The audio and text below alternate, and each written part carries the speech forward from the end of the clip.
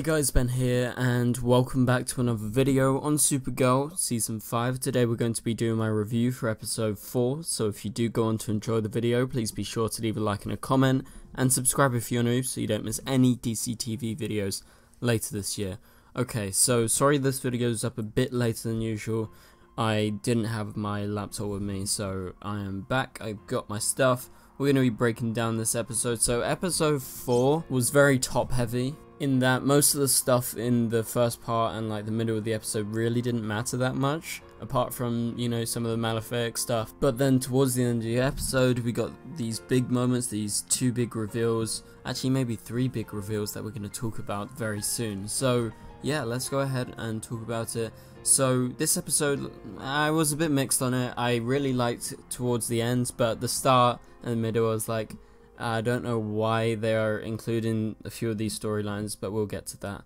But anyway, so we got Supergirl versus William. This is a thing set up at the start of the episode, and this was with Nia and her friend, who is apparently like a hacker or something. Like, she can unencrypt, as they say, even though the real word to use is decrypt. I looked that up just before I said it in this video, but I noticed that when I was watching, I was like, they're saying unencrypt? It's actually decrypt. If something's encrypted, you have to decrypt it. You can't unencrypt a encrypted thing, right? So that's just a problem with the dialogue, and I think maybe they were trying to bite too much, because, you know, the writers, they don't know about all this stuff. They aren't pro hackers. They aren't people that can sort of understand all this stuff. They are making up the storylines in their heads.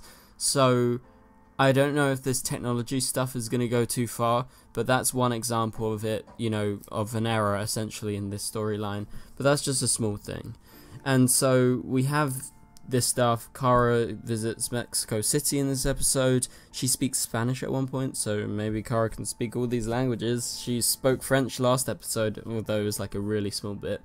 But yeah, so she's investigating William, and we get this big revelation towards the end of the episode, and that revelation is that William is in fact not a real worker at Catco. He is an undercover from the Times in London.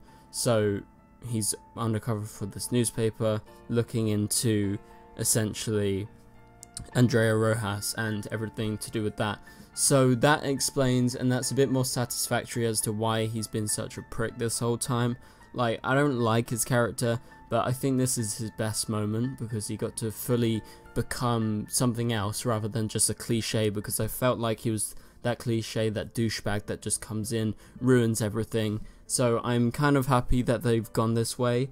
And just a quick error as well, I'm pretty sure newspapers don't send undercover people. I'm just saying, that's more of like a federal agency or like police thing. That's what I just observed. But anyway, so he's doing that. He tells Kara, because Kara found out. She gets into his place, and so all is revealed. And I'm kind of happy where they went, because I was sort of not following in the episode like what William was actually doing while he was all over the place. But he's obviously getting paid doing these various things. You know, last episode he got that payment, and he's getting this payment probably from his employers in London, because, you know, they have to sneakily pay him. And so yeah, we got a reference to Intergang in this episode. That's a comic book thing to do with Superman. That was to do with William as well. And so we have Elena Torres and various things like that happen in the episode. We get the now infamous blow Kara out the window scene, which was a bit better than in the trailer, because the trailer, they didn't have like the full sound effects and everything like that. But nevertheless, she goes flying into the air even though she got pushed forward.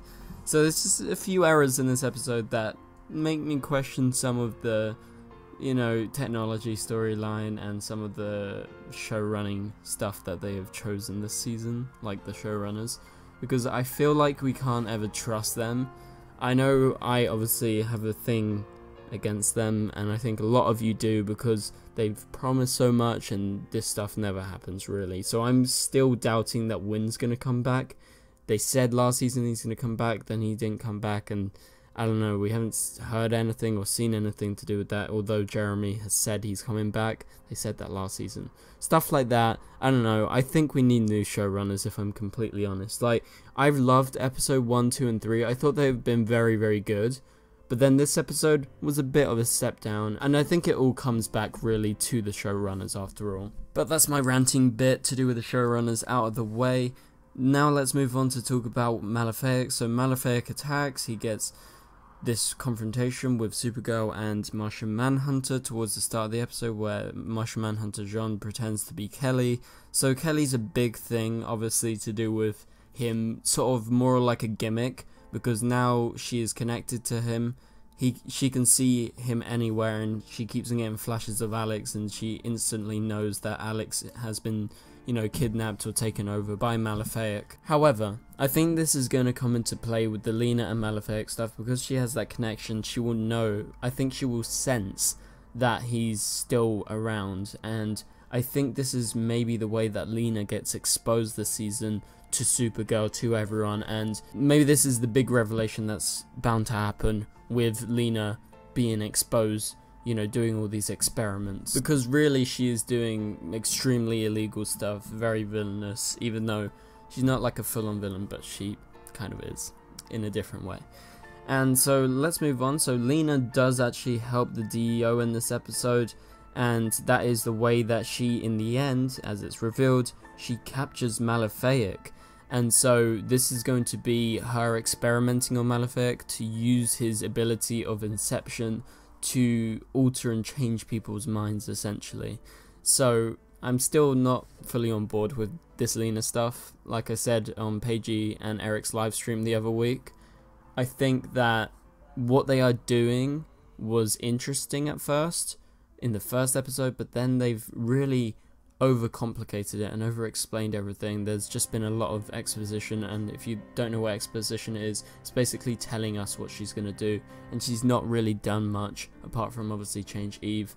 And yeah, I don't know about the storyline, but yeah, you can tell I'm a bit mixed on this episode, but I'll get to the stuff that I'm really excited to talk about that was really great in this episode in just a minute. But now let's move on to talk about a thing that I think was the main problem of this episode, and I think that was the James and Kelly stuff. Like, I like Kelly, you guys know that, but it was so weird. It was completely out of nowhere. They go back to like their hometown, as Americans say, and it's some random place. I don't know, I don't remember what it's called. But it was a side story where essentially it was obviously for James to be inspired to return by the end of the episode. We'll talk about that in a sec. That was good. But you had this guy, this kid who was like camping out in his house, which was kind of weird. And it was just completely out of the blue. It was completely separate, completely just like out of nowhere. Like James helping this little kid, being like, yo, do you want to come around for dinner? And it just felt completely in the wrong episode. Like, it didn't fit, basically. That's what I'm trying to get at. And so I think that was a flaw of the episode. But then it gets good when he leaves there. He goes back to National City, and it's his farewell. So James is officially leaving. And the reason I'm saying it gets good, not because he's leaving. I don't want James to leave. The reason why I think it was good is because it was a very good farewell. It was them all grouped up, they were at a bar, the alien bar, and so James returns to investigating, and he is the owner of his hometown's newspaper that we visited earlier in the episode. I think that is a good way for James to go out, and I thought the farewell was very touching, actually, and I really liked it, and I'm going to miss James, but, you know, good luck to Makad in the future. He's doing Mortal Kombat right now, which is very cool. Okay, so let's talk about some other stuff. So we have Kara and Lena have this really kind of funny and cute scene where Kara's like, oh, we're gonna go out, you know, James is leaving. Well, she doesn't actually say that, but that's what they are there for in the end. But it's just a great scene. Like, I really like that, and obviously it ends with Lena being sort of very mysterious and mischievous, because she has obviously taken Malefic and she hasn't told anyone, and we don't know by that point, but it's revealed. And so yeah, that's about it for this video. I just wanted to point out how good David Harewood was in this episode. I thought he was great.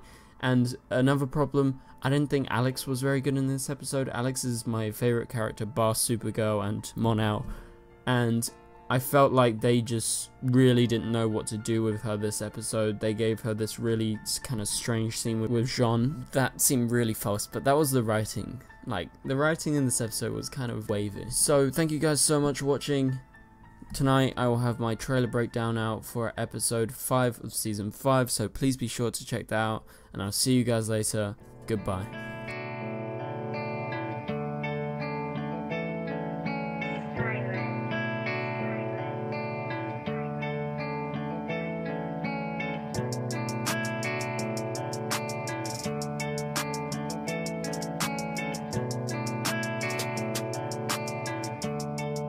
I see red.